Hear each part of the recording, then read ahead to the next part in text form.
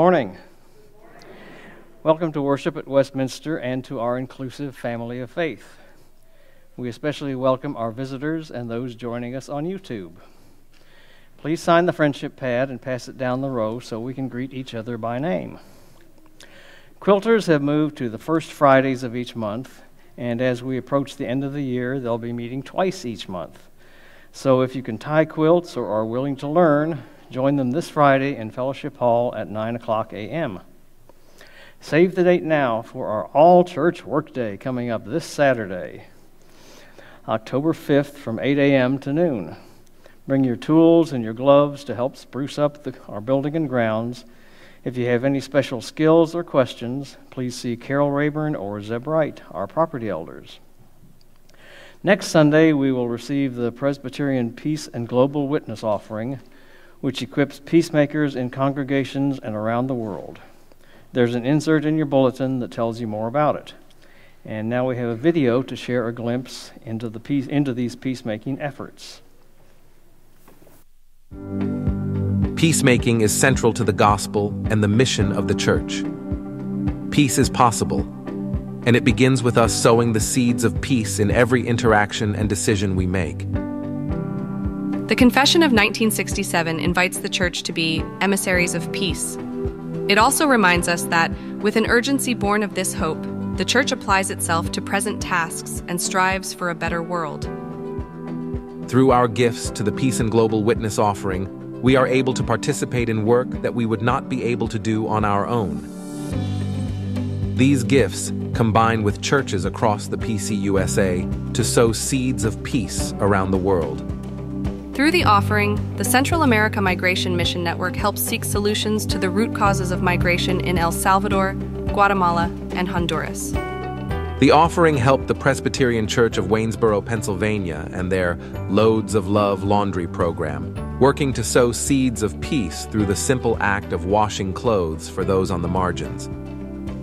The Native Lands Travel Study Seminar, sponsored by the Presbyterian Peacemaking Program, showed participants the implications and legacy of the doctrine of discovery. After learning that the doctrine gave the government religious and legal justification to claim lands occupied by indigenous peoples, Second Presbyterian Church of Richmond, Virginia, sent funds to help with necessary repairs and improvements to Native American churches, taking the first steps to sow seeds of peace. This World Communion Sunday, let us remember the Christ we meet at the table of grace and affirm that in Christ, all Christians are one, regardless of nationality, race, or ethnicity. Please give generously. For remember, when we all do a little, it adds up to a lot. Let us pray. God, you are the bringer of peace. We recommit ourselves to you as you bring peace to our world. May the works of our hands, the marching of our feet, and the meditations of our hearts join with you as we sow the seeds of the peace only you can bring. In your name we pray. Amen.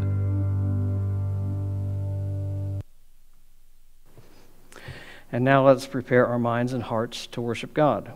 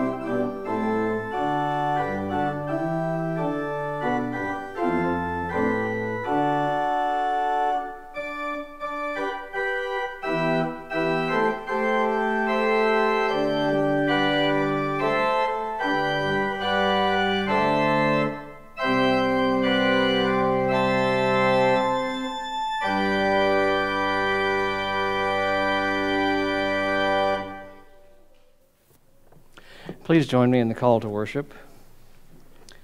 God, whose imagination saw all that is good, beautiful, and loving, continues to see us as beloved children in the divine family. The Word which called forth the stars in every universe speaks to us in giving of ourselves through baptismal life. The Spirit, which moved over creation, breathing life into all things, fills us with peace and patience, with hope and healing to share. Now I invite you to stand as you're able as we sing our opening hymn, number 452, Open the Eyes of the Heart.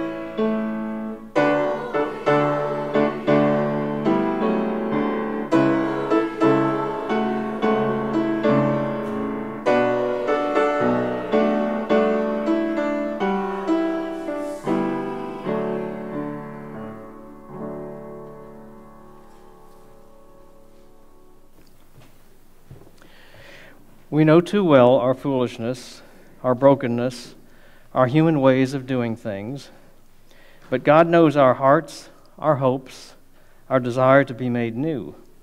As we offer our prayers of confession, let us open ourselves to God, who will forgive us and give us new life, praying together. We have been created for goodness by you, artist of all things, but we continue to be filled with bitterness. Your word would enable us to speak of joy to others, but we only judgment. The Spirit which breathes hope into us could be shared with everyone we meet. But we are tempted to hold our breath until we turn blue, rather than giving peace to those around us. But you have said that everything created good, even as the foolish children of yours, God of wonder and grace. With the Spirit of our sister, we know we can bring healing and hope to those who need it most. With your word, Jesus Christ, as our brother, we know we can tell others of your mercy and of our for them in every moment. Amen. We come here to know mercy, to know love, to know forgiveness. It's in these waters that we are reminded that we are named and claimed as beloved children of God. And so we too are joint heirs with Christ, joint heirs in forgiveness. So let us say the assurance of pardon. Seeing our brokenness, God puts us back together.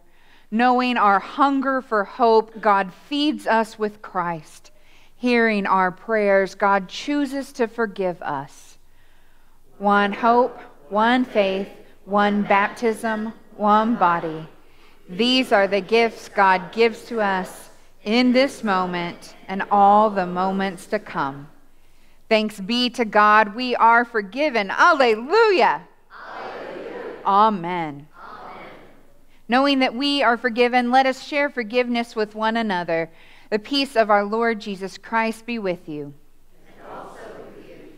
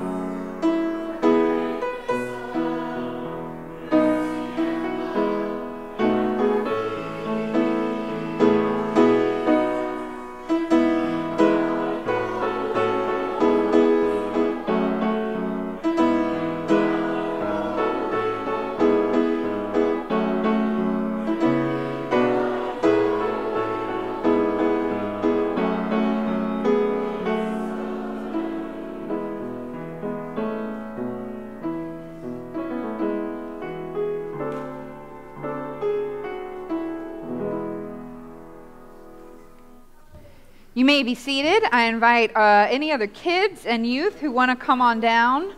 Now is the time. And I know Miss Grace will be just right back. Oh, here comes an Ollie. Well, Ollie is showing you guys what I'm going to need your help with today. But let's start and say, good morning, friends. Good morning, Pastor Kay. Oh, I'm glad you know who I am. Miss Brooklyn is off doing busy school board important things, and so I get to hang out with you guys a little bit today.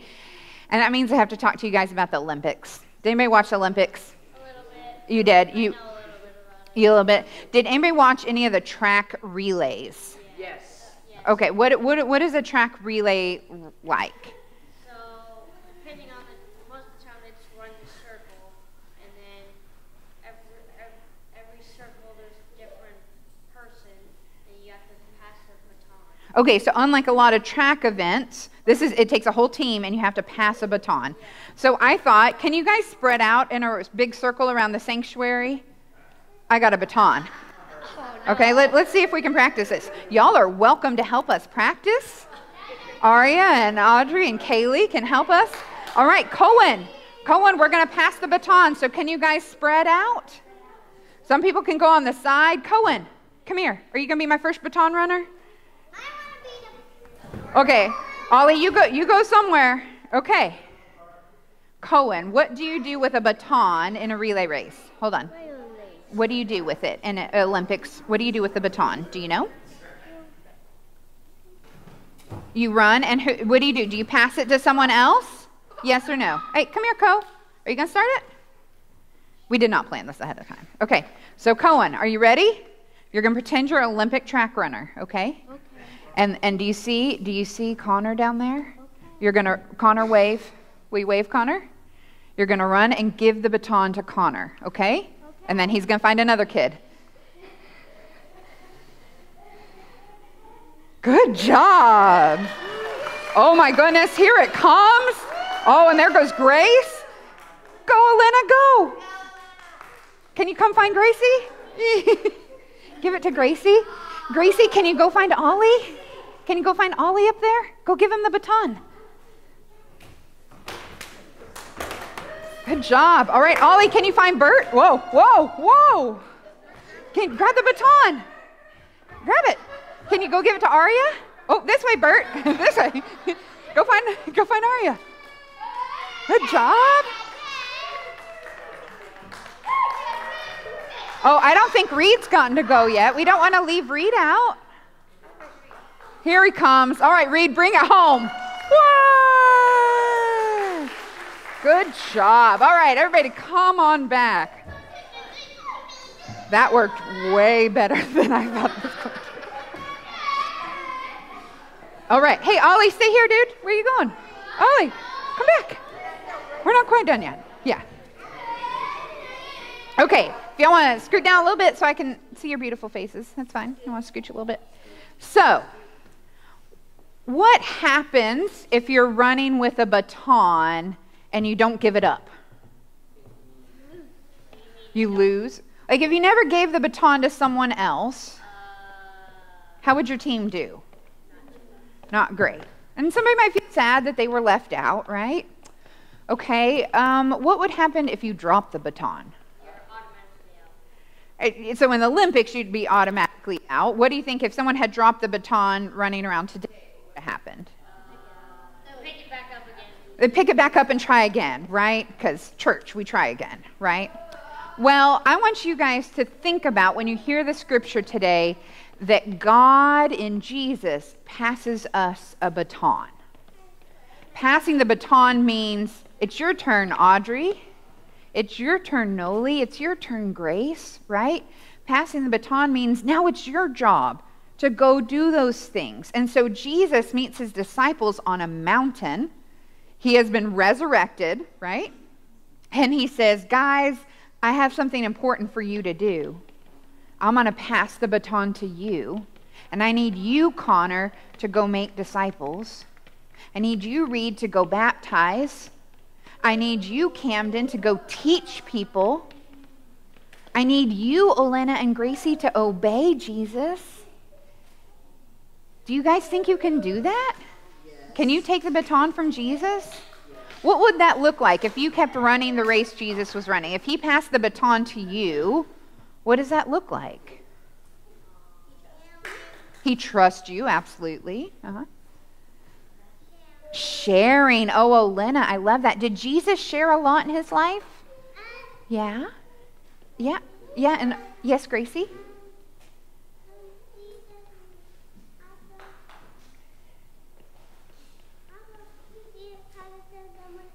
Yes, that's right.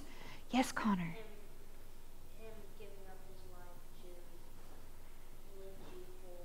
So he gave up his life so that we could be led forward, so that we can move forward.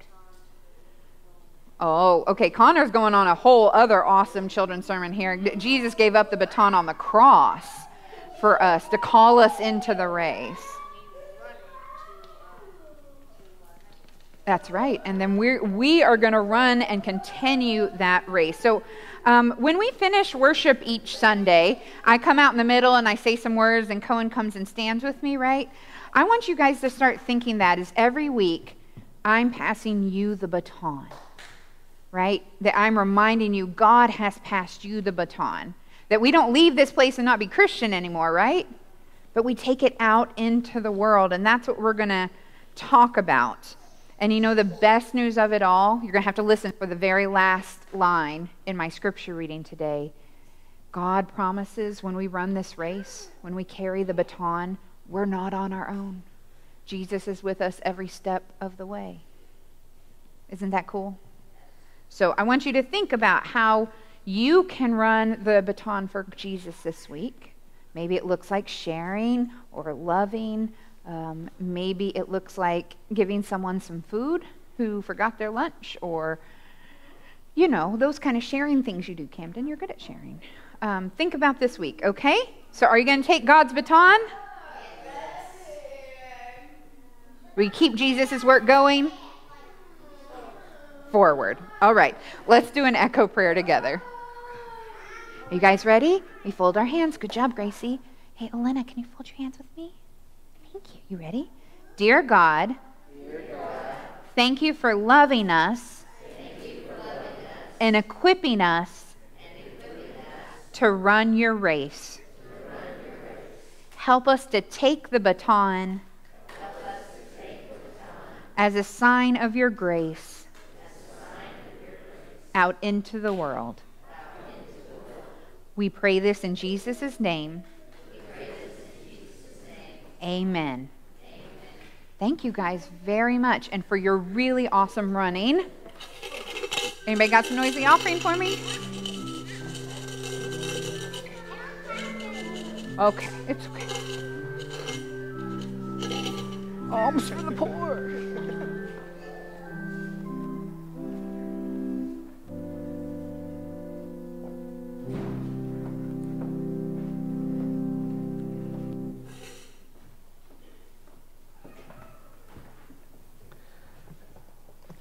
Let us pray. Living God, help us so to hear your holy word that we may truly understand, that understanding we may believe, and believing we may follow in all faithfulness and obedience, seeking your honor and glory in all that we do. Through Jesus Christ our Lord. Amen. Our epistle reading comes from Paul's letter to the Romans, chapter 10, verses 12 through 17. Listen for God's word. For there is no distinction between Jew and Greek. The same Lord is Lord of all, and is generous to all who call on him. For everyone who calls on the name of the Lord shall be saved. But how are they to call on one in whom they have not believed? And how are they to believe in one whom they have never heard? And how are they to hear without someone to proclaim him? And how are they to proclaim him unless they are sent? As it is written, how beautiful are the feet of those who bring good news. But not all have obeyed the good news, for Isaiah says, Lord, who has believed our message? So faith comes from what is heard, and what is heard comes through the word of Christ. This is the word of the Lord. Thanks be to God. Our gospel reading this morning comes from Matthew 8, verse 16 through 20. As I mentioned with our younger people, this is the end of Matthew, the end of his telling of Jesus' story. So the resurrection has happened, and here's where we pick up. Now the 11 disciples went to Galilee, to the mountain to which Jesus had directed them. When they saw him, they worshipped him, but some doubted. And Jesus came and said to them, "All authority in heaven and on earth has been given to me. Go therefore and make disciples of all nations, baptizing them in the name of the Father and of the Son and of the Holy Spirit, and teaching them to obey everything that I have commanded you. And remember, I am with you always to the end of the age." This is the gospel of the Lord. Praise to you, O Christ. How many goodbyes does it take for you to actually leave a social gathering? A couple Christmases ago, there were various articles circulating about the Midwest goodbye. I think I'm glad Ken and Keith and Jim, and Steve and Jill, where are my Midwest people here? Apparently it takes 12 steps to do a Midwest goodbye. Y'all can tell me if this is true or not later. The first step is saying, "Welp," in a way that indicates it's time to go. Then you stand up and stretch and ask for your coat, because Christmas in the Midwest is cool, right? Oh, but then a forgotten about pie will show up. And so you eat the pie and then you say, "Okay," so you hug and maybe listen to one or two more stories. You ask for your coat again, but then someone in your family needs to use the bathroom. So then you decline leftovers one more time, more hugs, and you finally reach the door. You put your hand on the doorknob, and then your host says, "Oh, you know who died." And you talk for 20 more minutes. You make it outside only by this time for another wonderful conversation about the wonderful Christmas lights that have come on. And what's the best time of year to put those up? You finally make it to the car, only to roll down the window for the last 6 stories. And you start the engine, waving goodbye at your host and anyone and everyone on the street. You've made it, the Midwest goodbye. My children might also tell you that's what it's like trying to leave church when your mom is the pastor. We're thinking about how to say goodbye today as we look at the last part of the fourfold order of Presbyterian worship, being sent out into the world. Remember, the first part of worship gathers us together, making us into one body. The second part of worship hears the word written and proclaimed. The third part sees us respond with gifts and prayers. And thus, so nurtured, nourished, and transformed, we finally go out back into the world. We go out into the same world we came from, but we are no longer the same.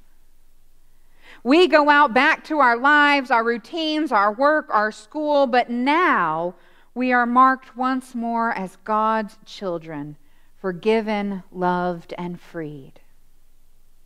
In this last part of worship, and it's the shortest of these 4 sections in your bulletin, we sing a hymn of sending that both assures us and challenges us to take our faith out into the world, to not compartmentalize it or hide it away, but instead to take Jesus' words from Matthew 28 seriously. We then move to the charge and benediction. The charge each week is very much like what Jesus does in our gospel reading. It's a sending out into the world, a list of things you should go and do. The charge I usually speak is drawn from Scripture and offered throughout a lot of Presbyterian churches. Go out into the world in peace, have courage, hold on to what is good, return no one evil for evil, strengthen the faint-hearted, support the weak, and help the sick. Honor all people, Love and serve the Lord, rejoicing in the power of the Holy Spirit. Does that sound a little bit familiar? You should nod. We then conclude with a benediction, which literally means good words. It's the Trinitarian or apostolic blessing that concludes the charge. It's a reminder that we go forth from this place not on our own, but with the presence of the one who sends. Jesus makes it very clear at the end of the Gospel of Matthew that we do not go out into the world on our own. Having risen from the dead, Jesus meets his disciples on the mountain, a motif of divine revelation that happens again and again throughout Scripture. Yet it was not purely a happy occasion. The fact that only 11 of the original 12 disciples gathered reminded the earliest Christians and us of the brokenness that is still in our lives. In the presence of the resurrected Christ, those 11 worshiped him on the holy mountain, and some doubted. Worship and doubt in the Bible happen at the same time. And doubt did not preclude Jesus from giving them anyway his own charge and benediction to go, make, baptize, teach, obey. The disciples weren't called to go out and distribute a lot of pamphlets or show up and tell everyone how wrong they are, or what some people call drive-by evangelism, where you just drive by and say, Jesus loves you. Instead, they were to call others into the same teacher-student relationship they had with Jesus and to replicate that again and again. They were to teach disciples, to teach students, who then would become teachers of other students and so forth, right? Disciples making disciples making disciples. It's a goal then of relationship, of going back to that first thing we do in worship, gathering together in Jesus' name. I've always wondered if the disciples were a bit overwhelmed by this charge and benediction, by Jesus' mission for them, by what we now call the Great Commission. After all, one of them didn't make it to this mountain in the first place, and there were no guarantees that their message would be well received by the Roman Empire. And oh, by the way, how in fact do they disciple the entire world? And I think that's the reason behind Jesus' concluding statement. And remember, I am with you always to the end of the age. The child named Emmanuel, God with us, at the very beginning of Matthew, is now promising to continue to be with them in all their efforts, in all their failures, in all their wins, in all their doubts and worships and discipling. So in our own charge and benediction then, it is important to be reminded that we are not doing this on our own, but that we in fact are continuing to bear the presence of Christ out of this sanctuary and into the world. And we don't have to eliminate all our doubts or all our fears to be part of this mission. We don't have to have it all together to worship Jesus and be sent into the world. New Testament scholar and seminary professor Dr. Stan Saunders writes that Matthew recognizes that discipleship is lived between worship and doubt, between betrayal and brokenness, and the reality of the resurrection, the reality that hope answers despair. Everything isn't automatically fixed or now easy as we end our hour of worship. Worship has not solved all our problems, even all our faith problems. But it has assured us that Jesus is with us in the ups and downs of discipleship. Some of you know I come from a line of Presbyterians and also a family of really good writers. My Uncle Ginger is a deacon and elder at First Presbyterian Church in Waco. And for 15 years, he was a caregiver to his wife, my Aunt Marty, who suffered 2 debilitating strokes that affected her physical abilities, including her speech. I have a picture here. This was and you can see Marty in the middle in orange and Ginger right behind her in blue. This picture was our last family Christmas with Marty in 2018 before she passed away the next May. Throughout this time of redefining their love, he kept a blog speaking of both mundane and existential struggles, along with glimmers of the kingdom hope. One entry in particular that was made early in my own ministry made me see my usual charge as something a lot more. And so here's how he told it, how he wrote about struggling with belief and doubt and being sent into the world. Church services on Christmas Day are sparsely attended because of all of the family functions and the fat man with the beard. It's a toned-down affair where everyone sits at the front for an abbreviated service. Our minister Jimmy was dressed not in his normal robes, but jeans and a plaid pullover hoodie. He greeted Marty and I warmly and helped me sit Marty in our pew, the pew that had been moved over to accommodate a wheelchair. The small crowd settled into their spots around us as Jimmy dipped his hands into the waters of the baptismal font and said, "Welcome home, children of God." There we were, Marty in her wheelchair, me dressed in doubt. I knew this was going to be a little different service as Becky, the organist, sat at the grand piano right in front of us and began playing "Go Tell It on the Mountain." Marty and her women's chorus rocked this gospel tune many times. It's a toe tapper. Becky was bobbing her head and weaving as she played. Presbyterians, being the frozen chosen, don't often bob and weave in a church service. As the service progressed, we said prayers and began singing a Christmas carol. Marty loved to sing, but doesn't sing very much anymore. The strokes affected her vocal control, and she can't maintain her pitch very well, and she doesn't like that. But there she sat in our pew, singing "Hark the Herald Angels Sing," just as surely and loudly as the rest of us. I looked up at Jimmy standing behind the pulpit singing, watching Marty singing, and I remember why I loved being there. It wasn't about my belief or unbelief. It was about our belonging to a community of doubters and believers.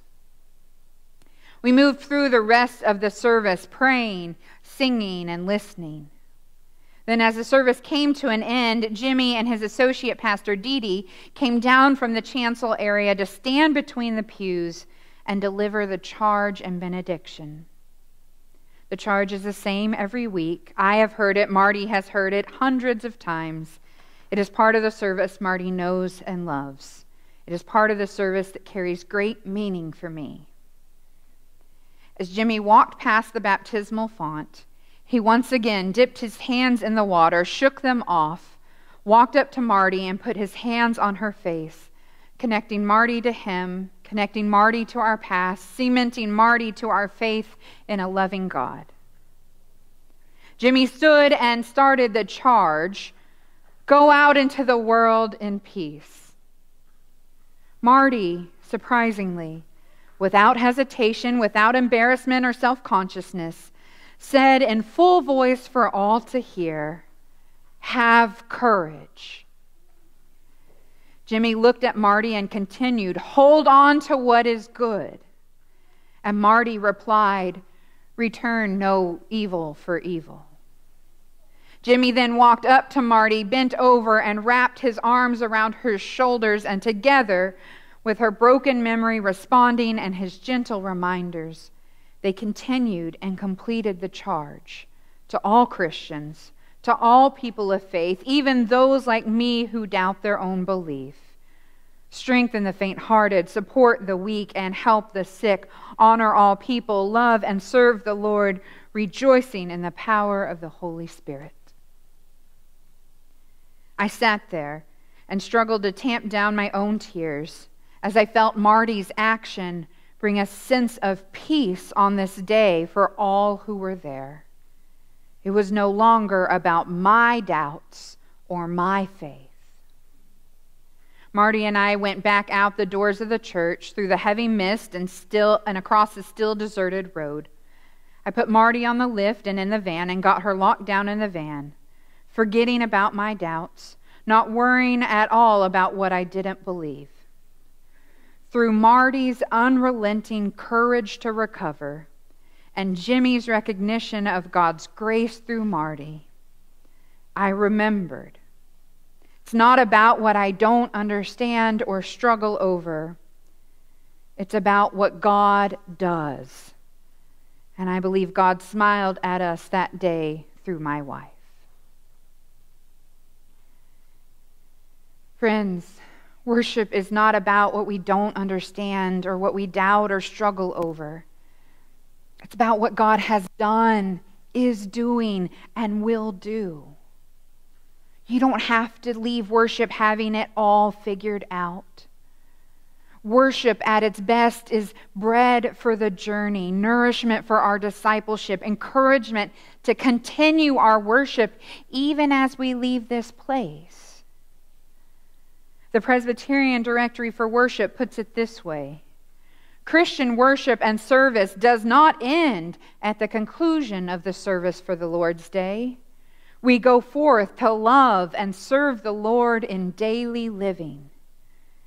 In so doing, we seek to fulfill our chief end, to glorify and enjoy God forever. Do you hear that? Our chief end, our chief purpose is not to worship perfectly or 100% believe every Presbyterian doctrine or never ever doubt. The chief end of humanity is to glorify God and enjoy God forever. Our commission is to bring that glory and that joy with us into the world, teaching other people about the source of our strength and the source of our love and the source of our grace in Jesus Christ. So friends, when we come to worship, bring your doubts. There's room here. Bring your brokenness. There's lots of room at the table for that. Bring your insecurities and struggles and lay them at the feet of Jesus here. And then watch Jesus take all of those struggles and doubts and brokenness and use it for the sake of the kingdom. Use it for the sake of making disciples and teaching and showing people the Jesus way and inviting them along. God gathers us. God equips us with the word. God creates space for us to respond. And then God sends us out into the world, but never alone. We are always sent with the presence of Jesus Christ, God with us, who is with us always to the end of the age, a God who never has to say goodbye. Amen. Stand as you are able as we join in singing hymn number 610, O 4,000 Tongues to Sing.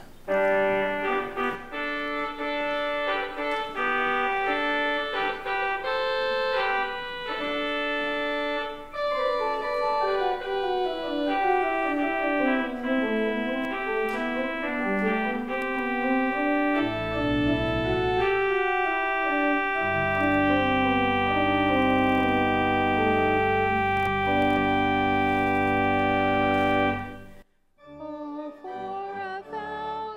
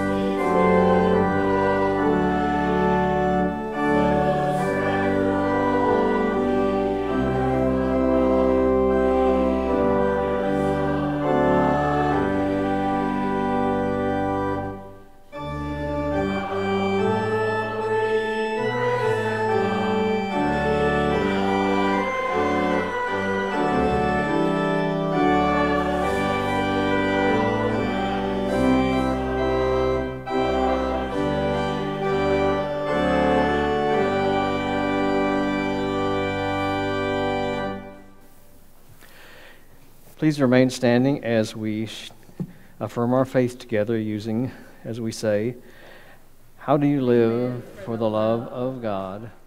I love because God first loved me. God moves me in Christ with a love that never ends.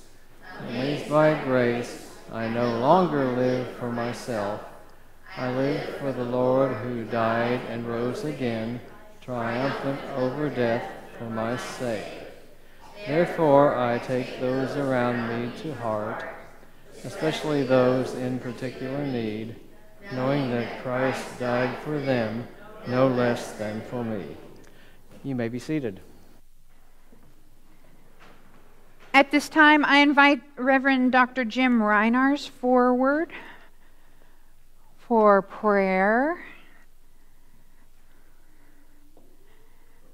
For those of you who don't know, Jim is on the board of our national organization, Presbyterian Disaster Assistance, and so he is going to be heading out.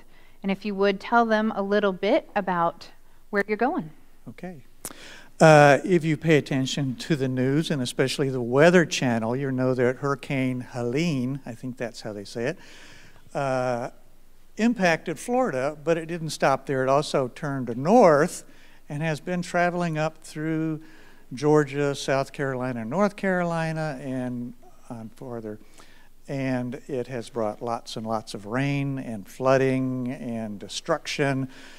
And so right now PDA has a team in Florida, a team in western North Carolina, and I'll be taking a team into northeast Georgia Presbyterian.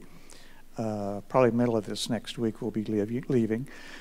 And I mean, there's a lot I could say that we do when we go out, but for me, one of the most important things is that I go as a representative of this church, this presbytery, the national church, and a representative of our Lord Jesus, saying that we love you and we care for you and we're here in your time of need. Absolutely. And an email, don't worry, will be coming out with ways to give and support Presbyterian Disasters Assistance work. But I thought we would take this moment to pray for Jim and for all of those responders, for everything that's going on. For those who don't know, there's a special Presbyterian place in North Carolina named Montreat, where Presbyterians have lived, worked, played for a long time. And that area has seen very, very difficult damage. People are still trying to find out if people are okay. So we're going to just take this time to pray for Jim and all of those going through. Creator God, we thank you for this world that you have made and called good. We thank you for these glimmers of your goodness in the midst of hard times. For people like Jim and other PDA volunteers who are showing up, not to get in the way, but to build relationships as people rebuild their lives. God, we pray for all of those who were struck by such severe storms this week. We particularly pray for those in northeast Georgia where Jim is heading, to the people of Augusta, for the families who have loved ones who died or were injured. God, we pray that you wrap your loving arms around you. And God, we pray that as we so easily see your image in Jim, that the people he meets this week, the people, all our PDA volunteers this week, may see the image of a compassionate Christ who cares for them, who cares for what they are going through, and will show up not just for the short term, but for the long-term recovery that this will take. God, please forgive us as we have not taken care of your creation as we should.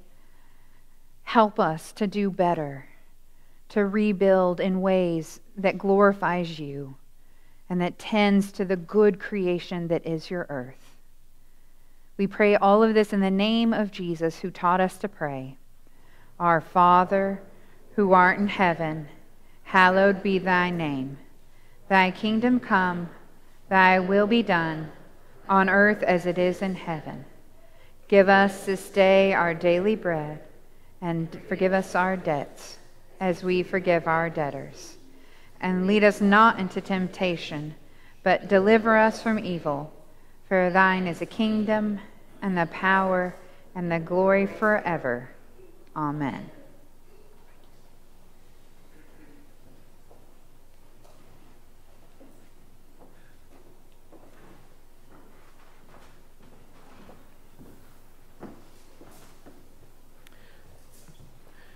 We have been entrusted with the greatest news: sin is defeated and Christ is alive.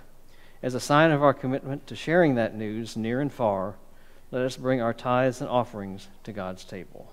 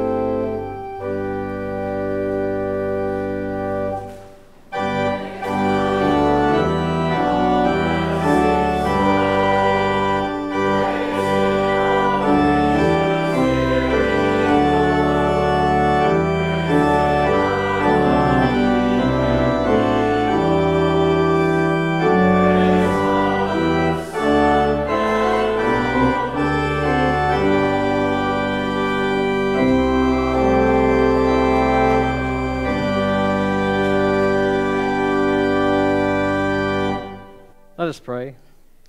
Merciful and gracious God, you abound in steadfast love and faithfulness. With gratitude, we bring our gifts to you.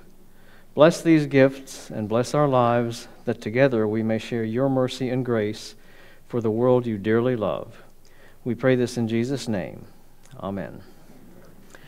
Please remain standing as we sing our final hymn of sending, You Shall Go Out with Joy.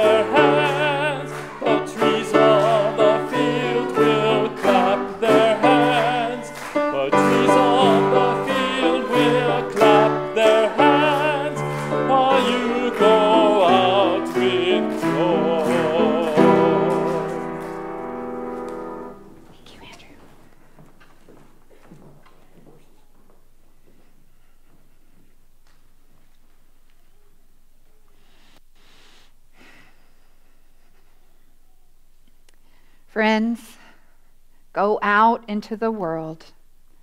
Have courage. Hold on to what is good. Return no one evil for evil, but strengthen the faint-hearted, help the suffering, and tend to the sick. Honor all people, loving and rejoicing in the power of the Holy Spirit. In the name of the Father, Son, and Holy Ghost. Amen.